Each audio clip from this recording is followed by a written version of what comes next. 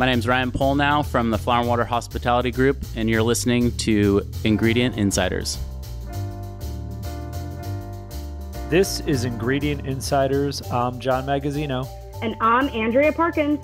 On each episode of Ingredient Insiders, we'll be talking with chefs and authors about their favorite ingredients. We'll then be speaking to the producer of that ingredient. We'll learn about how it's made, its history, and why chefs love to use it in their restaurants.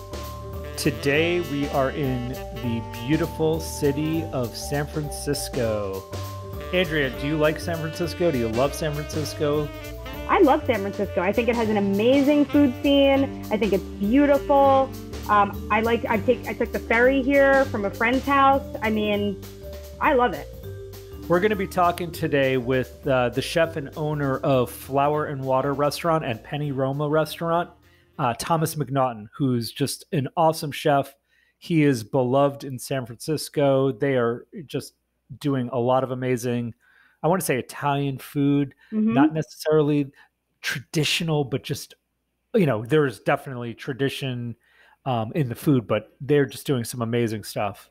And I think what's interesting about that is when you are asking an Italian chef what they want to talk about on Ingredient Insiders, and they come back to you and they say, I'd like to talk about miso, I was shocked, personally. Yeah, today's ingredient is miso, which I think most of us associate with Asian food and Japanese food.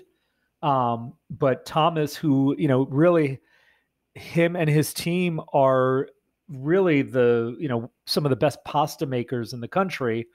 I'm so excited for this conversation. But, by the way, you mentioned San Francisco and a food city. We had some incredible tacos this morning at La Taqueria. What did you think of those? I thought they were so good. I mean, anytime I travel, I'm always seeking out, where is the best taco. We did it in LA. And then for you to take me to Taqueria in San Francisco, it's an institution. I mean, you can tell that, it's a well-oiled machine. And I know for you, it's a place that you don't leave without eating a taco from La Taqueria. Yeah, there's a few things. San Francisco, because you mentioned it, it's a food-centric town for sure. Yes. And what I love about it is all these small kind of independent things that sprouted up here. Suvla restaurant, Charles Belili's, who we've had on the program. Yeah. A Greek concept that is just so amazing. Or Tartine, the bakery. I mean, these are landmark places now in San Francisco. There's so much great food here. And the farmers I'm a fan market. Of Hog Island Oyster Bar. Oh yeah. That's my place. I've only been to San Francisco a few times, but every time I go, I get a dozen oysters there. I love it. So we're also going to be talking with Kevin Gondo and Eleana Hsu from Shared Cultures.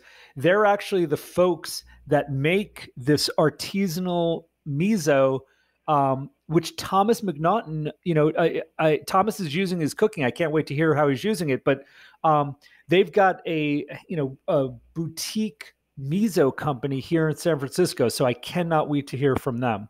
Yeah, I want to learn how they got into that, what inspired them. I think, when we think about miso, there's a few kinds. You have to go to an Asian market. So I think having this, to your point, a boutique business for chefs to leverage in the San Francisco area, I think it's amazing. I can't wait to talk to them. This is the miso episode. Cannot wait. San Francisco, here we come. This episode is in partnership with The Chef's Warehouse and produced by Gotham Production Studios. I'm pretty stoked today because not only do we have two amazing San Francisco chefs in the room, but there's a pile of food in front of us, Andrea, ingredients, I should say, that you guys are actually going to cook for us here? Because that's never happened before. Yeah, This is the first time. anyone that enters Flower and Water should eat some pasta before they exit. God bless you. So we're talking today with co-chefs Thomas McNaughton and Ryan Pollnow of Flower and Water in San Francisco, this epic restaurant. You guys have been how long now? So 13 years. It's been amazing. Yeah. Amazing. Nice. You guys look so young too. How's that possible? We don't feel young. Yeah, I don't feel young at all. It's the knees that really go. But in the past 13 years, you have a lot going on. Tell us about all the concepts surrounding us here. Yeah. There's a pizzeria. Yeah, talk to us. Yeah. So 13 years ago, it started with a small little, what we thought was going to be a neighborhood restaurant, Flour and Water. Fast forward to now, a year and a half, 2 years ago, we rebranded the entire company Flour and Water Hospitality Group. And, you know, we're on 20th Street right now. And so on 20th Street, we have Flour and Water, Trick Dog Bar, Flour and Water Pasta Shop, which is our kind of like deli, and you can buy pasta by the pound. And then behind that sits Penny Roma. And Penny Roma opened around 8 months ago. And we are moving Flour and Water Pizzeria from the Mission to a new flagship location in North Beach, in the old Rose Pistola, which is like a very historic, epic old San Francisco restaurant. So we have a lot going on. Never cool. a dull moment. Yeah. And the most exciting news on that is the expansion into consumer packaged goods. So we were talking about this earlier. You guys are going to start making pasta that people all over the United States can buy. And pizza? Right. So pizza and pasta. But pasta will be released first. Okay. Yeah. Well, this is amazing. So Flour and Water's famous for their pasta. Right.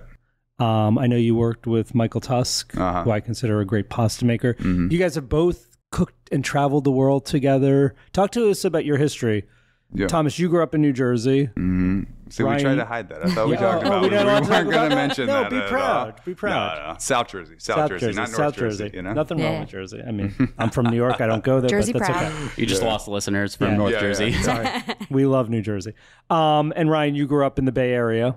How did you guys meet? So I was working at another restaurant here in the city, and a coworker of mine had moved on to cook at Flour and Water, and she was just in love with the whole vibe of the restaurant, the quality of the food, everything that Thomas was doing at the time. And this was the end of 2011, and she was like, "Hey, you should come just check it out." And I was like, happy with where I was. My next move was going to be like, I wanted to get into that 3-star Michelin fine dining, serve 30 people a night. I was like, yeah, I'll come hang out in the kitchen, and fell in love with what I saw, but wasn't after a transition at that time. Tom sat me down at the communal table in Flour and Water, and he thought I was trying out for a job, like a traditional stage. Mm-hmm. And we went through this interview process where I didn't feel comfortable to interject and say like, hey man, I'm just hanging out for the day. But that led to like a good conversation. That conversation led to me being intrigued by what Flour and Water's doing, because there's a lot of those like fine dining cooking techniques and approach to food, but in a very approachable, casual, and really fun setting. So that was the day that I met my soulmate, my work wife, you know? So fast forward to March of 2012, job offer was made, and I came on as a sous chef, and have been with the company ever since. Every project we've ever opened, been a part of those kitchens, and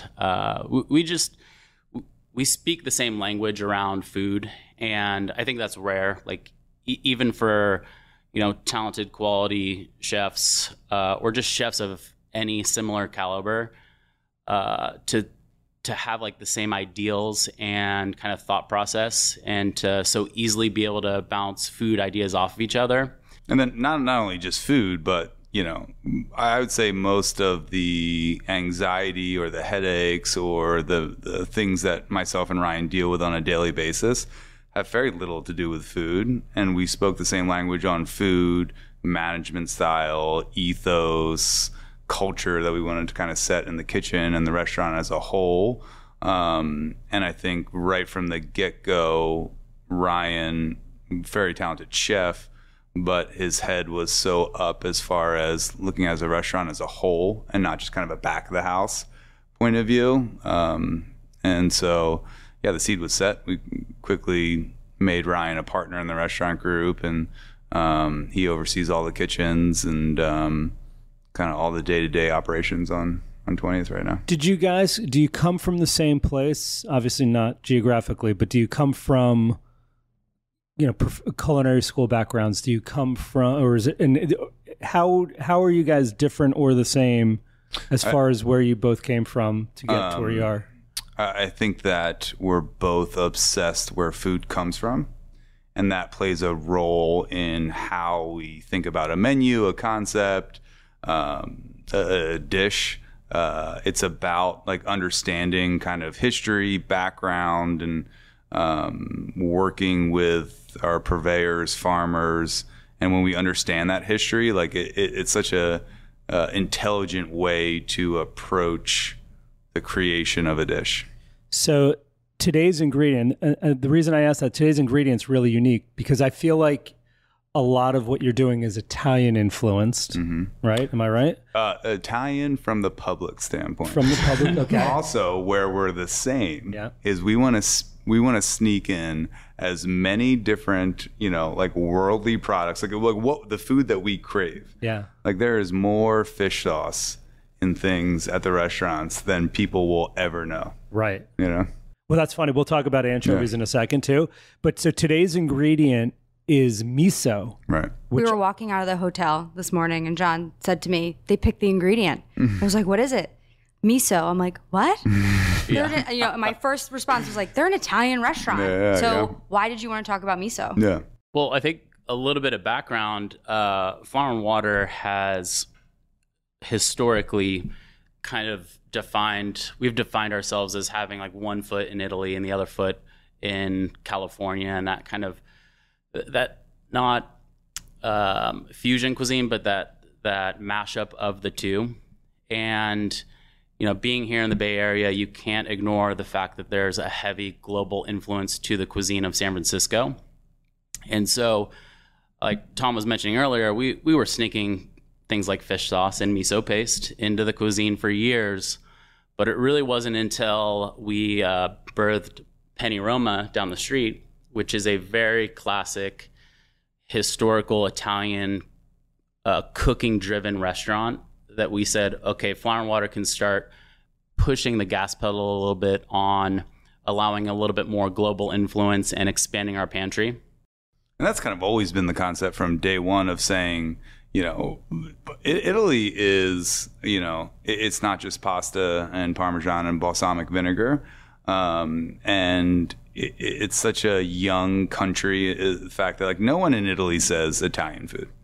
No one's like, oh, that's Italian food. It's food from Campania. It's food from the Veneto. Like talk about the Veneto, like then trading and what's going on, or what's gone on through there. It's insane, the variety, Bologna, a place that is like near and dear to my heart, like kiwis grow everywhere. And it's like a huge part of like the dessert dinner table, right? And no one would think like kiwis on an Italian table. You don't think of that as an Italian fruit, but I think they are the world's second largest producer and exporter of kiwi in the world, which is crazy. And so, for us, I think at the beginning, Flour and Water was always, let's understand history. Let's understand where this dish comes from. Let's not F with that too much, right? Let's not like really try to do fusion cuisine. Let's put our own little stamp on it and think of food in Italy is thought of as regional. And we live in a region in California that is really unique. And let's pay homage to both of those things. I love that. And so how are you, sorry. I was just going to say one thing that we instill in all of our kitchen managers, because at this point we're really managing chefs and sous chefs as our restaurant group grows. One thing we instill in them is if you want to mess around and add your, quote unquote chef touch to a dish, you have to first understand the history behind what you're changing to appreciate it and honor it. And then, yes, we can sneak in things like the miso paste. So what is miso paste for anyone listening who does not know? Easiest, quickest way to describe it, it is cooked soybeans that have been inoculated with a rice mold called koji and left to slowly ferment.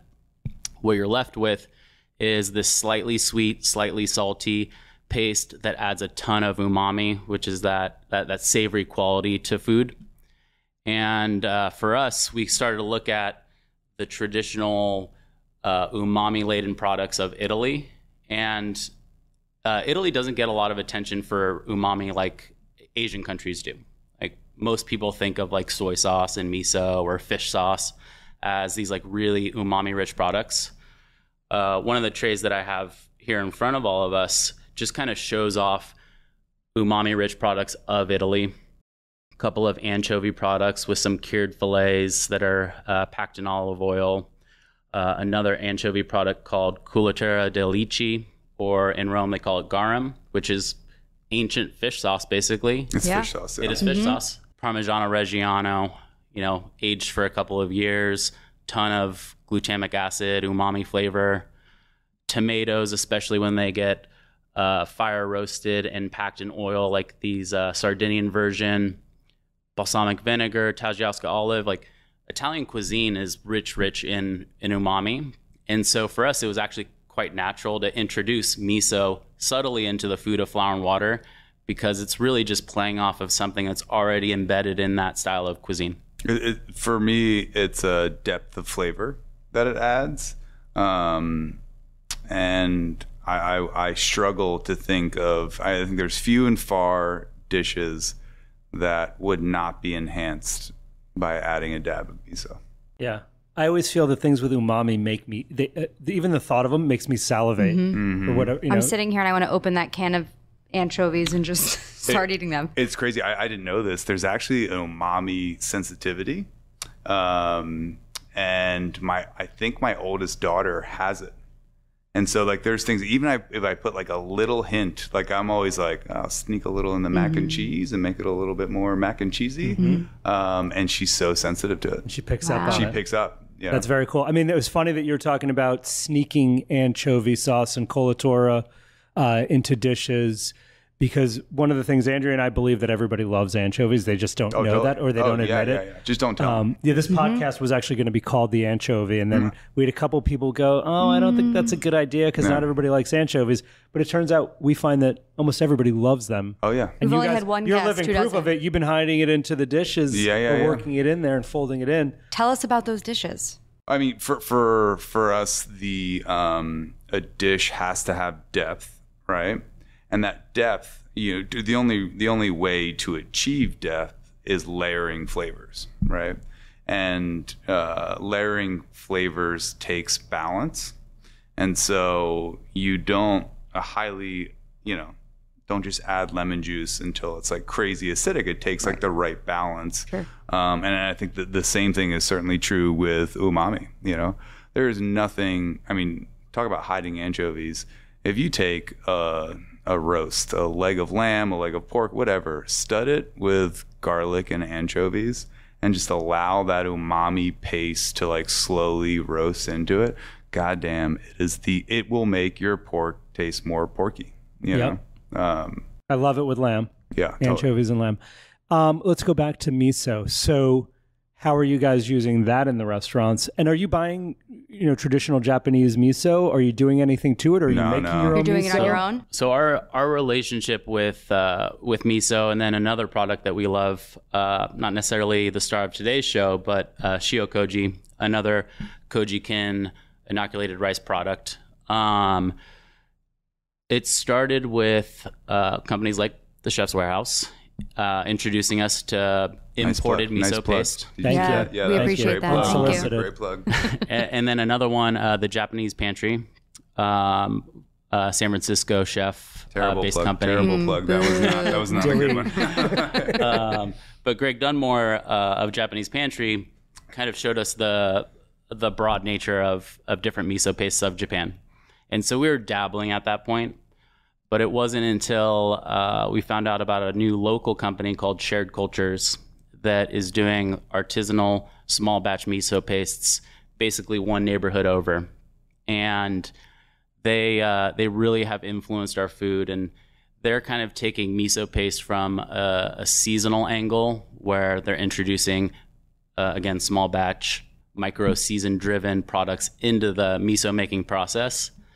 And through that relationship, we've actually started to collaborate on a couple of products. The first one that we did that is already released is a Tajioska olive miso paste, which Love it. Tajioska Sounds olives delicious. already has umami, has salt, and so they're able to reduce the amount of actual salt in the miso making process. And so they're doing projects with us, or really I should say for us. And we don't necessarily have the facility or the labor power to do these things in-house, but having that relationship with a local company has been really beneficial for us. And the next one they're working on is a Parmigiano Reggiano miso paste. And so in 4 to 5 months, you'll see on the Flour and Water menu, hopefully, this Parm miso in its sneaky ways throughout the menu is just like that umami bomb. But I want to know how you add that in. Like, tell me about a specific dish and how you're going to sneak it in. I mean, think about each pasta that we, for us, it's really important. Pasta's cooked 80% of the way in heavily salted water, 20% in the finished sauce. That sauce, I would say, for us, 95% of the time is balanced with some sort of acid, right? And to have a menu, we have 8 a la carte pastas, and then we do a pasta tasting menu that has 5 different pastas on it, right? That pasta tasting menu has to be a journey of different textures and how they relate to flavors. We don't just want a great parm on every single top. It's like, we want to show off different textures and flavors to it, but Parmesan Reggiano miso, there's not a single thing that comes out of the kitchen, from like finishing finishing a pasta sauce with it, soups. I mean, there's like, my favorite thing to do in the world, and I think the secret for an amazing grilled cheese is 2 things. It has to be mayo on the outside of the bread, and a very small slathering of miso on the inside. Ooh, I want to try that. Oh man, we know the mayo. Yeah. We know the mayo. We're big mayo fans. Yeah. But I'm most miso. excited for the Parmesan, for the Parm miso, mac and cheese, but grilled cheese. But So it just adds this layer of flavor and this And richness complexity. and Yeah, complexity. like an intensity. yeah. And so you're just spooning out a dollop of Yeah. it and putting it in there, and it's just Yeah. okay. Wow. Like, I always tell like young cooks too, like, if you're making, we never have it on the menu here, but if you're doing like a pureed soup, right? And you're doing like a pureed sunchoke soup, and you make it and you go through like the whole process, and you're like, it's kind of bland, and then you add acid to it, and you're like, well, it's bland, and all of a sudden it's sharp. There's not a depth to it. Like, that's what you have to find as a cook, as a chef, that depth of flavor. If you need or want a shortcut, miso will help you get there. Is this brand new? Like, did you guys decide this when you met the company that was making the miso, or have you been doing this for years and it's like been a little bit of your own secret here? Or did you see this in Italy? I don't think we made any of this up. That's for sure. I think it's been amplified by this new local company. Yep. But it's always been something that we're okay doing, as long as, again, we knew the history behind the pasta or the dish we were representing or honoring from Italy. But you weren't in the kitchen of Roscioli in Rome, and then all of a sudden you're like doing a little stage there, and you're like, oh, what's this, chef? This is I've never really seen questo è miso Totally. used in Italy. It's so funny too, because like Penny Roma, if we do a cacio e pepe, like cacio e pepe is going to be better if you put a little miso in there. Like, there are so many Italians that just tuned out. But we're not going to do it. But we're not We're not gonna do it. We're not going to do it, right? And like, that is like You're the gonna honor intention the of tradition that, there. that honor the tradition. Flour and Water from day one has always been a little inventive, A little edgier. A little, kind of like pushing the boundaries. But yeah, so we could talk about cacio e pepe for a while, because there's you got favorite Penny pasta. Roma, man. yeah, it's amazing. Some other ways that we incorporate miso paste into our pasta making downstairs here at Flour and Water, treating it like tomato paste in a braise, where like currently we're doing this milk braised pork sugo, and in a traditional braise you would have tomato paste, but wanting that to come out in a certain appearance. Putting tomato paste in a milk braise can be a little pink. So by adding a little bit of miso paste, you're achieving the same umami savoriness as tomato paste and keeping it blonde. And at that point, it helps with consistency as well. Like Sure. Tomato paste is about background in umami and depth, but it's also about consistency of the finished braise. I feel like you guys really think about umami like in every dish. Oh, we're that making you... this up as we go along here. This is No, I mean, like, I'm kind of like, yeah. I I mean, never really it thought is. about it this much. Like, you hear about a dish on a menu that has umami. Yeah. Like, it seems like it really influences your entire menu and like your way of like planning and thinking and Yeah, all those things. I think you can interject depth with umami. Yeah. Right. Like when I hear umami, I think depth. And so a lot of that food downstairs that we're cooking, we want a lot of depth to it. Miso is like, you know. Cooking is balancing. Like when you're seasoning food and doing it properly or well, you're hitting balance in a way that makes flavors pop. And salt is the easiest, most obvious, maybe seasoning technique to master. And then you learn acid balance and how that affects fat and salt, and thinking about food with not just salt, acid, but adding umami. You start to hit these really, really complex flavors that kind of the amateur or new to cooking cook doesn't realize amplifies these flavors. So let's talk about, you guys mentioned it, you're going to be doing the retail line of pasta. Mm-hmm. Where are you getting the flour from? Like, where is this produced? Yeah. How are you doing this? Yeah. And what's the brand name? Is it Flour and Water? We try not to talk about the pandemic anymore, right? Because everyone's like sick of hearing it. But 2 years ago, we were like, what are we doing? All the restaurants are shut down. We had this amazing opportunity to think about how we wanted to move forward. Was this your COVID baby? This is the COVID. This is one of many COVID. Yeah. One of many This COVID podcast babies. is John and my COVID baby. Yeah. So we get it. We had one of many, and we got to rethink everything. We went from 250 employees to 5 partners, and we're like, what are we doing moving forward?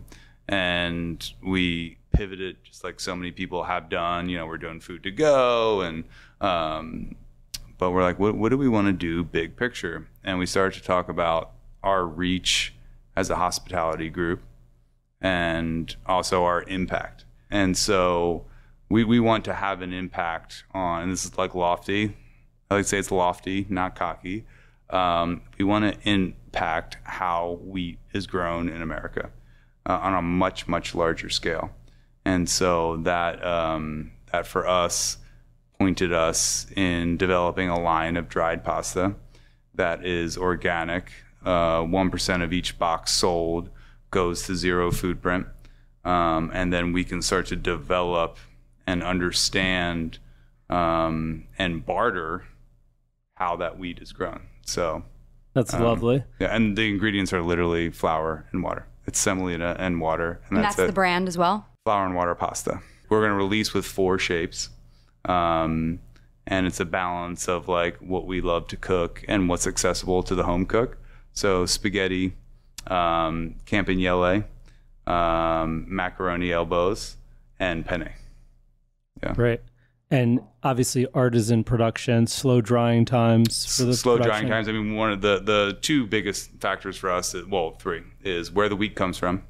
That wheat being organic wheat. The slow drying times has to be bronze die extruded. Can't wait to try it. Yeah. I was going to say earlier when you were asking about us focusing on umami more than maybe most restaurants, it is true that we focus on that. But for Tom and I, we actually obsess over texture more so than acid salt umami balance. And if we're allowed to pick a non-ingredient, secret ingredient for this show, it is texture. We talk about it constantly, and it's so important to how a dish is perceived. And, in the pasta world, how that sauce grabs onto a noodle, it's so, so important. And the only way to achieve that is with bronze dye. I think a lot of consumers and a lot of people think fresh pasta is something special, something better than dry. And, you know, I like to talk a little bit about that. The difference is there's a time and a place for fresh pasta, and there's a time and a place for dried pasta. It's almost, maybe this is like a little too extreme. It breaks my heart sometimes when I have like a fresh spaghetti. I want, you know, with a cacio e pepe. You totally. I mean, it's a similar product, but it's two different products. And the outcome is like radically different. And, you know, if you're talking about like regionally and try to find fresh pasta in southern Italy, it doesn't really exist, right? It's not a part of their culture there. Maybe a little orecchiette from time to time. Yeah, totally. And, you know, central to northern Italy is egg and egg yolk based pastas. We want our pappardelle, which is central to northern Italy based pasta. I want it to taste like it has butter in it. We push the envelope of the amount of egg yolks that we put into that pasta, and it's so incredibly rich. I don't want that with like a seafood based olive oil sauce, right? It doesn't, you know, they're two completely different things. And then also the sensitivity to cooking fresh pasta at home.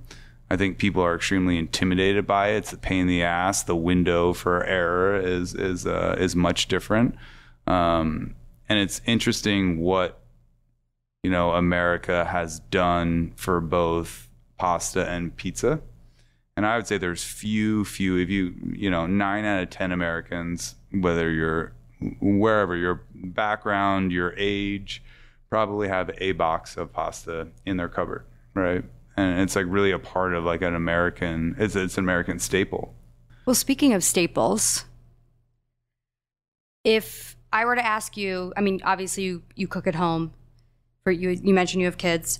What are the 5 pantry staples that you have to have at all times in your? You want to go one for one on this? Okay, I'm going to first. We have a ridiculous amount of hot sauce. Okay. I think a shot of something different hits almost every single plate in our house. Like depending on what you've made. Totally. Yeah. But it's green. Is it red? Is it, you know? Is it vinegar? Number one, hot sauce. Interesting. That you surprised me. Oh, really? Yeah. I love We might have to change the theme of the show. I have 3. What's your favorite hot sauce? Well, what are we putting it on? You know what I mean? Is it fresh pasta? Is it? Yeah. Is it dried? No. I have 3 things of hot sauce in my car. Nice. Yeah. All right. I'd say Travels with hot sauce. my go-to is pretty plain Jane. It's sriracha. Same. And I will put sriracha on. I feel like my I've eggs every outgrown morning. sriracha. I'm not to sound like snobby, but it doesn't do it for me anymore. I used to love putting sriracha on my eggs and everything. I don't know if something happened in my palate where I crave it. But you like more of like a I'll put vinegary sriracha on a loose banh mi. like That's about it now for me. For my first pantry staple, I'm going to say a good, high quality extra virgin olive oil that is your workhorse oil. Yeah. Something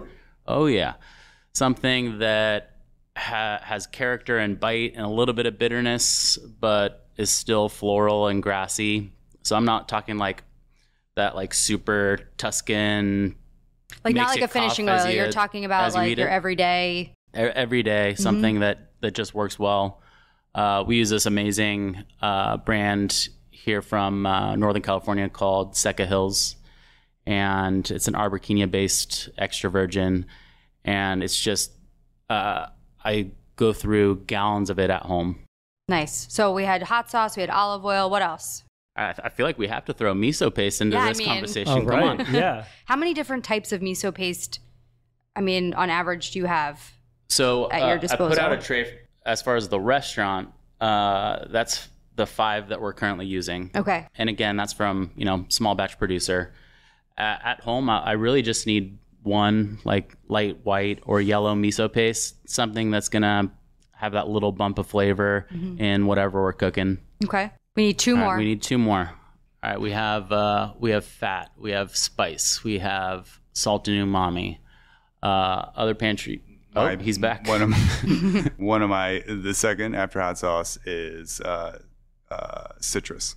Nice. Like I need lemon or lime. Like I need a squeeze Some of lemon or acidity. lime on most things. Yeah. I like that. It's a good one. Good call. And then if we're talking purely at-home cooking, one of my, I don't know if it's a guilty pleasure, if it's acceptable, but QP mayonnaise Oh, yeah. Sure. on everything. So Yeah. good. It's so Love it. good. I mean, talk about another like sneaky umami bomb in your cooking. It's just, I love the flavor and the versatility, and it's always in the fridge. Let's face the fact that mayonnaise makes the world go round. I mean, It's it was mentioned earlier amazing. with the grilled cheese. It is so good. I love it. I mean, I I'm love a it. QP and Hellman's Hellmann's. or Best Foods guy. Yeah, my brother is one of those people that doesn't like creamy white condiments. My and won't sister's do the same mayonnaise. I'm way. like, you are missing out on I'm like, you're a world monster. of flavor. You're a Yeah. monster. You are a monster.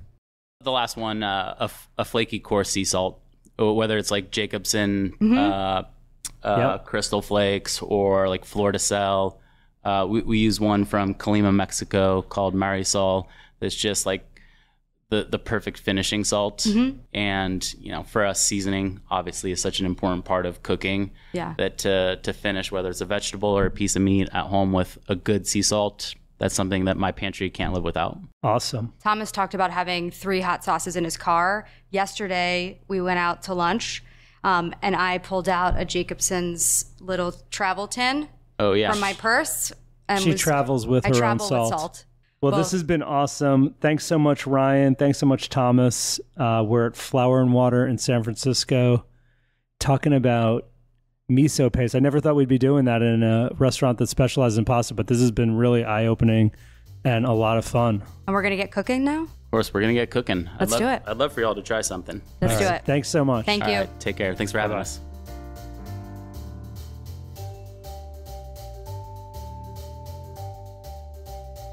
Kevin Gondo and Eleana Hsu from Shared Cultures in San Francisco. Hey, guys. So nice to have you guys here. Hi. Hey, We are going thanks to for tell having us us. We're about excited to be here. tell us about Shared Cultures. You guys are making miso, but you're making other stuff too. How did the company start? Yeah, so we're a small fermentation company based here in San Francisco, and we really specialize in fermenting misos using local and seasonal ingredients that we're getting from our farmers markets.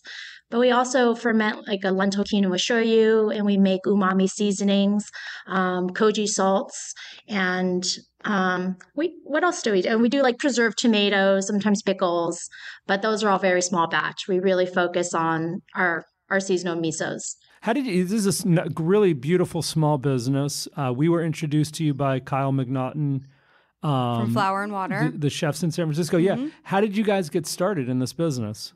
It was a journey, actually. I mean, we had no idea we were going to do this. It really was a hobby that really stemmed from like our love for foraging. Kevin and I are both avid mushroom hunters, and actually our first mushroom miso we ever made was a morel mushroom miso. And you know, when you're in the woods and you're looking for things, you start realizing, I have a lot of mushrooms. I don't know what to do with them. And, you know, we started going to the books and reading about food preservation and food fermentation. And we read about koji, and koji is a fungus that's been preserving foods for over 3,000 years. And we thought it would be a really fun idea to kind of ferment fungus with fungus or fungi with fungi. And, you know, that's kind of how the mushroom misos were born, was just really from having an excess of, you know, things that we're finding in the forest. And kind of from there, it just spiraled into, if we can ferment morels, maybe we can ferment, you know, vegetables, or maybe we can ferment, you know, seaweed. I don't know, just whatever the bounty of Northern California really has to offer. We really figured it would be fun to kind of unlock that through fermentation. That's really neat. Miso, I feel miso's having a moment. Totally. Very, like now. So is koji. Yeah, but I feel like miso used to be either you had white miso or red miso, and that's kind of all you saw I for a while, unless you were at like a specialty, you know, market. Tell us a little bit about the evolution and you know why it's having a moment and how you guys maybe approach miso differently. Yeah. So yeah, you're exactly right. Most people are familiar with white and red miso at their grocery stores. There are many different types and styles of miso, and so Out of all the different types of miso, we specialize in something called the Kome miso style, which is rice based. You also have barley style, which is mugi miso, or a mame style, which is soy based. And within those different styles, or different types rather, you can have different styles. So a white miso, for example, is also known as a shiro style miso, has a higher percentage of carbohydrates or starches. So that ferments into sugar, and so those are typically your sweeter misos. Typically, shorter fermentation time, lower percentage of salt. And then on the other end of the spectrum, you have your red misos, which are more savory, more funky, more umami, and that's because they have more protein that ferments into amino acids, which is umami. And those are generally, fermented for a longer period of time, anywhere between, 8 to 12 months to 2 to 3 years. And those have a higher percentage of salt to carry it through. And so, we've really seen kind of a resurgence of these new varieties of miso, from our end of the world that just incorporates ingredients that we're familiar with, things like honey nut squash or morel mushrooms, or things that we have available to us here in Northern California. And although, we do everything, we ferment everything within the same traditional fashion, these non-traditional ingredients are really just a way to explore flavor through fermentation. And so I think that is becoming more just well known in general, that you can kind of create different nuances of flavor and excitement rather, with what you have available. Can you walk us through kind of like the start to finish of how to make this? Like, I'm just trying to picture this sitting for 8 months. Like, how does it happen? Definitely. So as a general overview, miso fermentation is a 2-stage fermentation process. In the first stage, you are focused on growing something called koji, which is a mold fungi.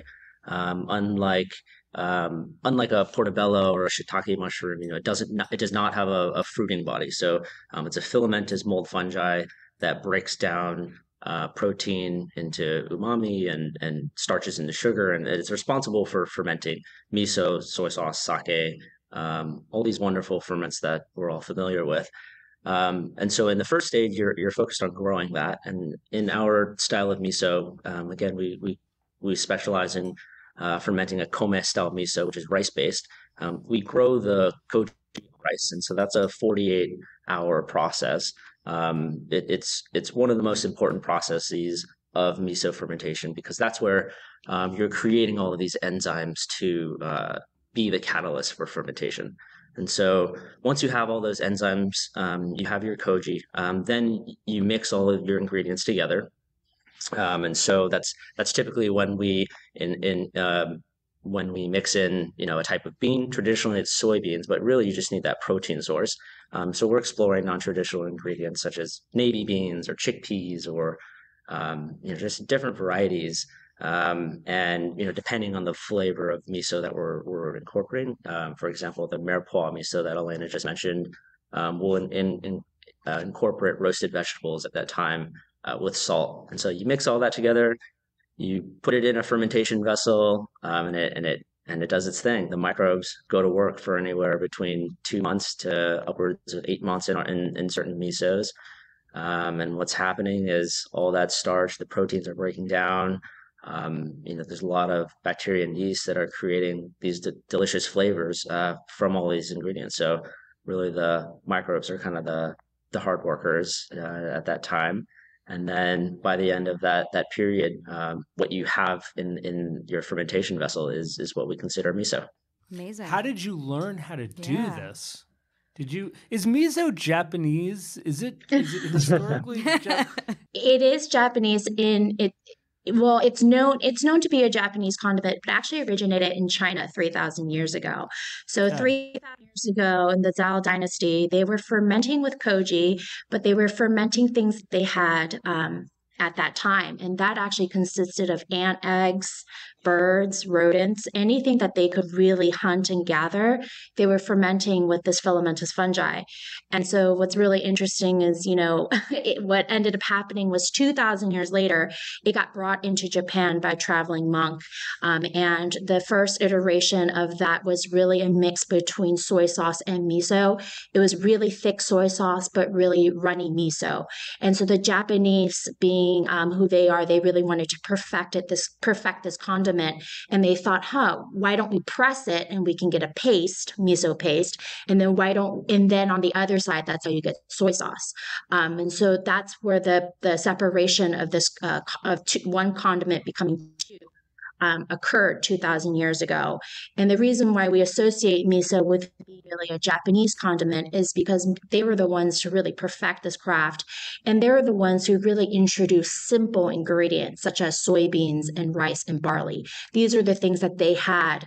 And actually rice-based ferments back in the day was actually only reserved for royalty, because rice is a very intensive crop to grow, and rice was really reserved for the imperial families or really wealthy families, and so that's kind of why we know miso today as like rice, barley, or soybean based, because the evolution is just so much closer to where we are than 3,000 years ago in China when they were fermenting all sorts of different things. And how did you, is this something that you researched? I guess, and to answer, we learned from books, honestly. We learned from books. We started reading Sandra Katz's Art of Fermentation. And then from there, we checked out the book of Miso by Bill Sherloff. And, after that, I actually took a class, flew out to Maine at that time. And I met Rich Shih, who wrote Koji Alchemy. This was before the book came out.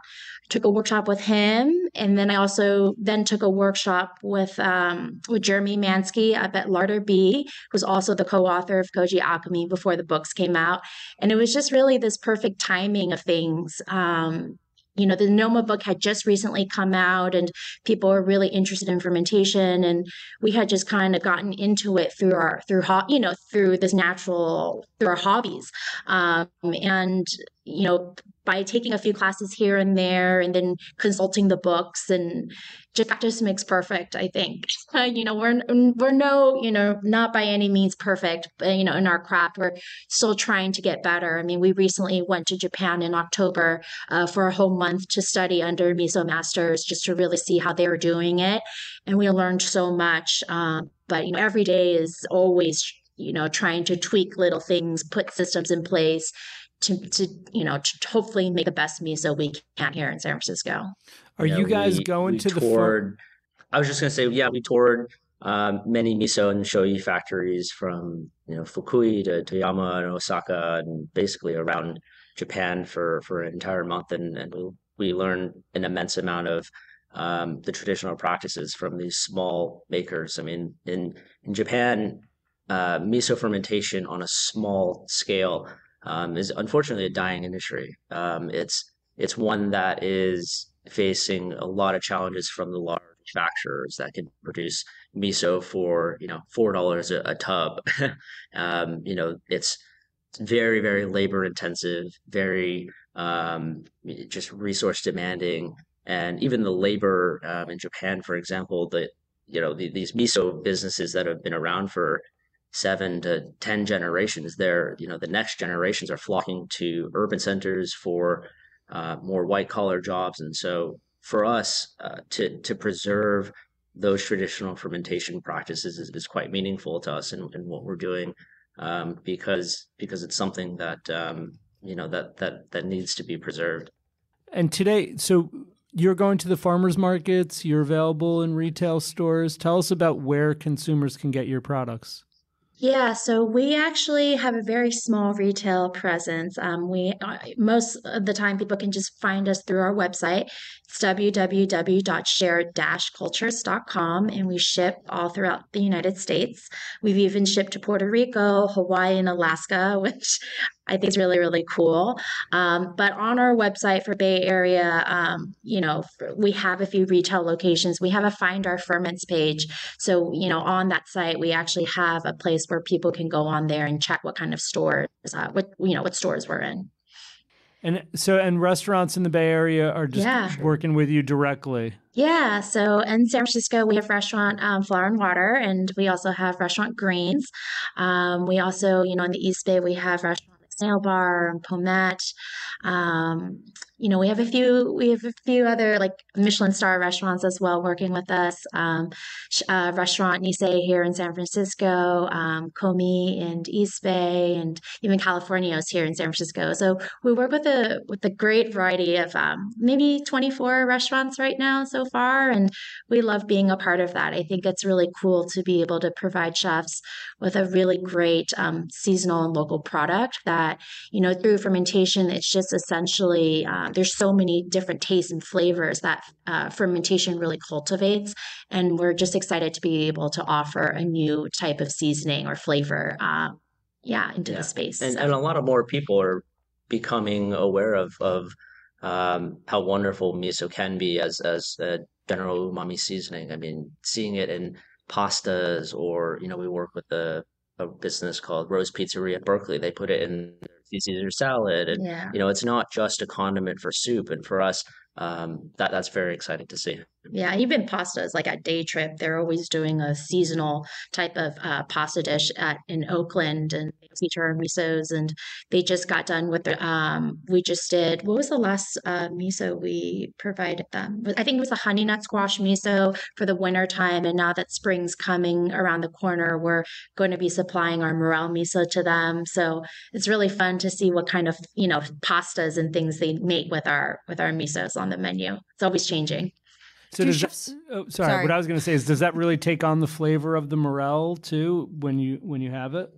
I think that they try to create dishes that really complement each other, with spring coming around the corner. You do kind of taste the morels, but they almost get transformed. I think the morel miso is really almost meaty. It kind of tastes like a, but the proteins from that just really ferment into something different. So it's like morel adjacent, if that makes sense. It tastes, for me, it almost tastes like a steak. It's really interesting what fermentation does to the mushrooms. Like we make a chanterelle miso, for example, and the chanterelles, that really just evolves into almost like a stone fruit flavor. Like the proteins in the mushrooms, kind of when you smell it, it almost but it gets really just fast forward. Like you smell it, and I smell apricots right away. It's really interesting. So it's been really cool to be able to offer these ingredients to restaurants. Do chefs ever approach you and say, I want you to make a tomato miso, or, kind of throwing out ingredients, or are they typically coming to you and you're telling them, what you have cooking, if you will? I think it depends. I mean, we've had some requests, and we've done those requests. We recently did a chickpea and sumac miso for a restaurant in Berkeley called Lulu's.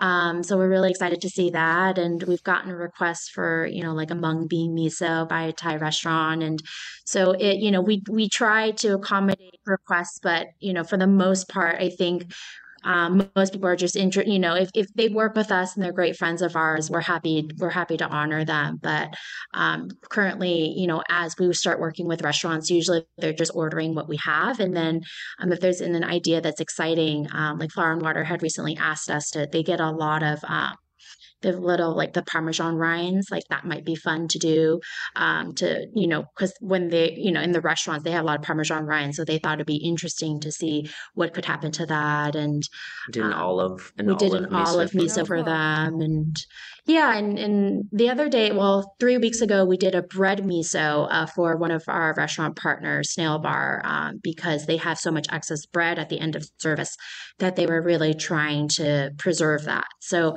we definitely do kind of small projects here and there, but that's sometimes it's tough to accommodate, but we're happy to do it because it is really fun to explore flavor with our friends.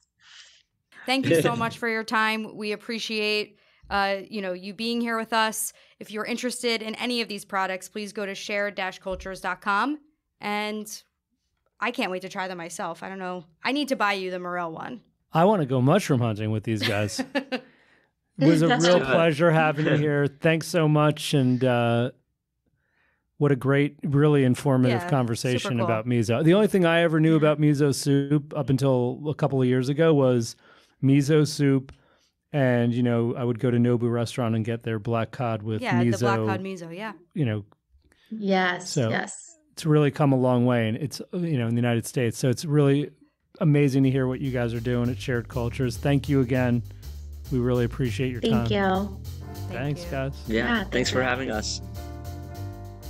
Thanks for listening to this episode of Ingredient Insiders. Follow us on Instagram at Ingredient Insiders. You can find the products we discussed on today's episode at chefswarehouse.com or at your favorite specialty retailer.